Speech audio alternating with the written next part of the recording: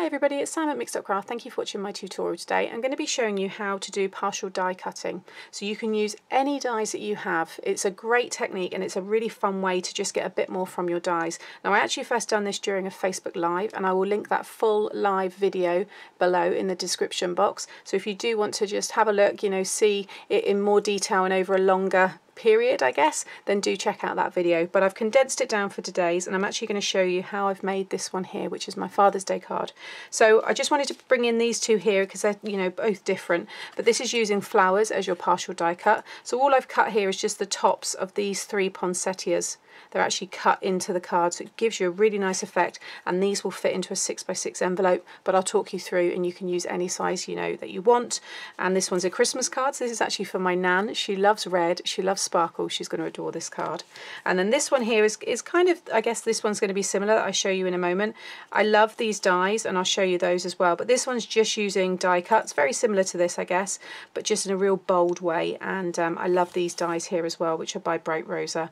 And then this is a very similar, again, style, using the same happy, but this is all using stamps and colouring and inking. So it's just, I want to kind of show you the different ways so that you should have something in your stash to recreate something similar. So whether you're a stamper and you have a lot of stamped images, you can create this style, or if you just have a lot of dies, then you'll be able to do something like this as well.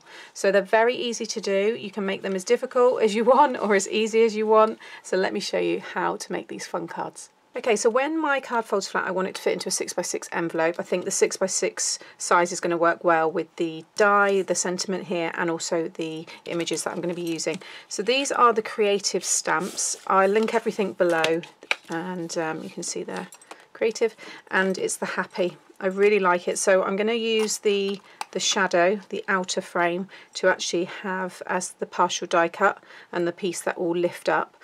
And then I'm going to die cut this one again in possibly a green, so I think it's going to work quite well with the images here, or maybe the blue, and that will be stuck over the top once we get to that bit. So I'm going to pop that to one side.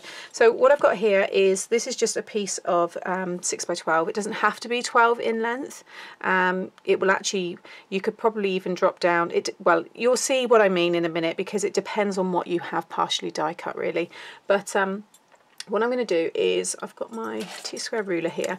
So what I've done is I've just marked the, you want to create the area of the size that your card will be when folded. So I've just marked with a pencil here 6 inches. So if you're doing a 5x7 and it's in landscape, then you will mark at 5 inches here if it's a 5x7. But because I'm doing 6x6, I've marked at 6 and just put a light pencil mark, because you will rub that out. So basically this is now the area that you can work in. Okay, so this is my die cut. This needs to, line up with this line here. If you go over, then you're going to need a bigger envelope. That's all that, that's the worst thing that's going to happen. So you want to try and stay within that area. So, whether it's a 4x6 card, then you will just need to make sure you just do that pencil there as a guide, and I think it's really helpful. So I now need to decide how much of this I actually want to have partially die cut, because you want to make sure that you've got something attached to this piece, but I want quite a lot of this to be cut, similar to the card that I showed you at the beginning. So I'm just grabbing some of my tape here, and you can see also, if you have a die like this, and you can see how the happy, or the word, if that's what you're having, you might have a shape here, the flowers like I showed you. But I quite like that.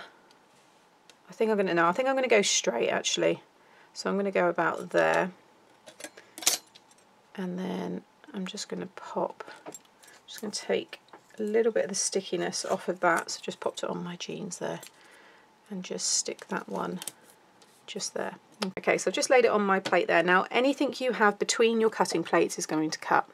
So I want to cut all of this and just have the bottom part here attached.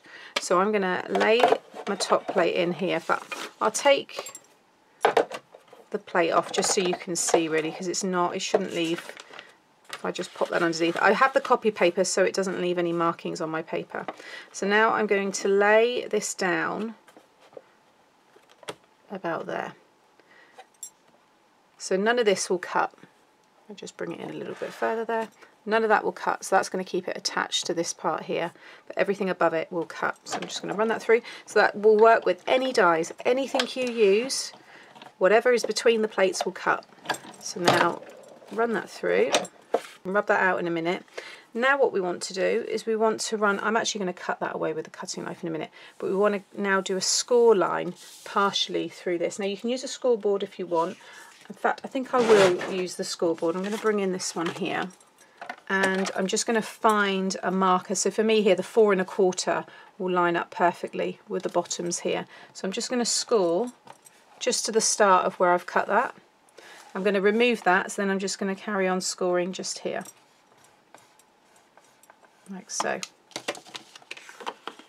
Okay, and then using my cutting knife, I'm going to remove that tiny piece there, because it's, you know, it's not going to make, it's probably better removing it than keeping it in, like so.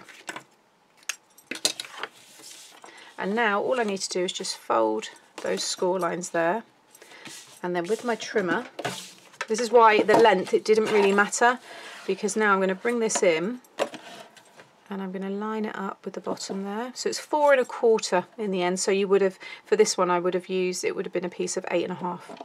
So now I'm just going to trim that down, and now we have our partially die cut card, like so.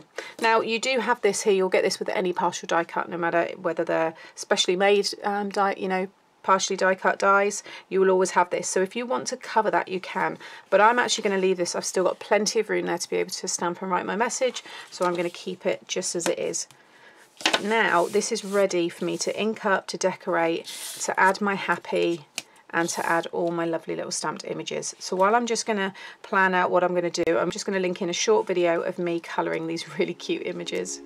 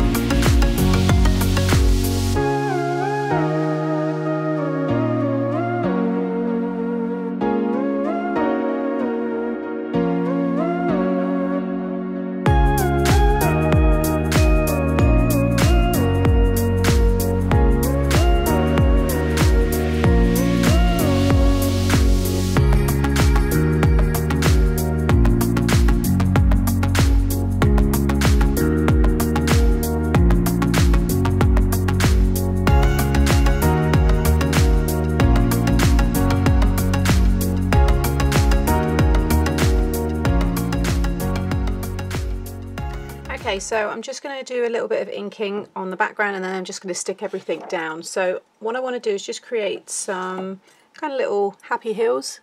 I'm sure that's what Bob would call them. So some happy heels, rolling heels. So I've just got some copy paper here, and I'm just going to do something like that. Maybe make that a little bit smoother. Obviously if you've got stencils for this, but I just want to show you an easy way that you can create hills. Keep this piece as well, because that's always handy if you want to use that. I'm going to cut off the excess here, but you could do more curves there as well. But what I'm going to do is just do something like that, and then I can flip it, and I could do that, and you can turn it upside down then to kind of, you know, or you can use this piece here to then do the ground below here. So I think actually, yeah, no, that's what I'm going to do. So I'm going to lay this down first. So I'm going to have green up here, and then I'm going to have the happy with the green behind. These are my favourite, well, the green is my favourite colour for whenever I'm doing, you know, the grass and the sky and things like that. So I'm not going to do any sky on this one because I've got that lovely happy, you know, that's up where the sky would be. So I'm just going to keep this all green, and then I think these are going to sit really nicely with it. So I'm going to probably come in, let's start a little bit higher here, take the excess off on the copy paper, and then I'm just going to start flicking off. So I'm just going to go and cover all of this background now.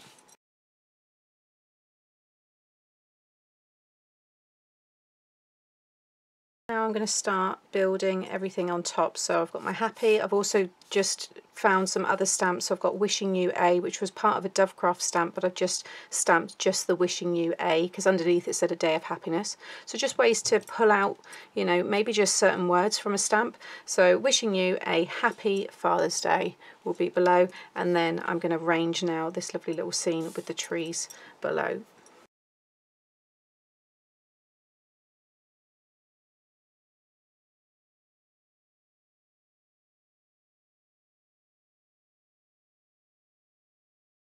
Okay, so there is my finished card. I'm so pleased with how this one's come together.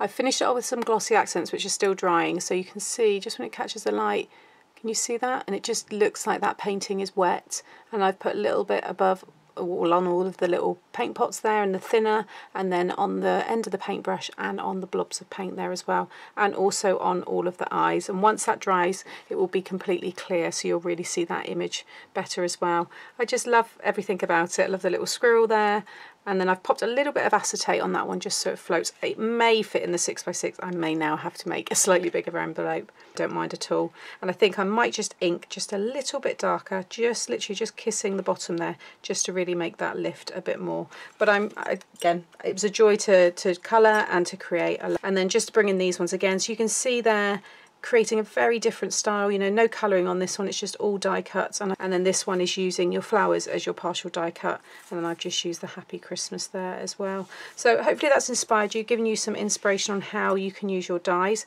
The full Facebook Live will be linked below. But as always, thank you for watching. If you click on one of these boxes here, there will be the partial die cut, which is a Hoppy Easter card, I believe, so that will pop up, and I will also link something else that is, you know, going to be similar and that you might be interested in. And also just click on my face that you'll see pop up there as well. That will mean you will subscribe to the channel if you haven't already, and if you click the bell you'll get notifications when I upload another video. So thanks for watching, and I'll be back again very soon. Bye.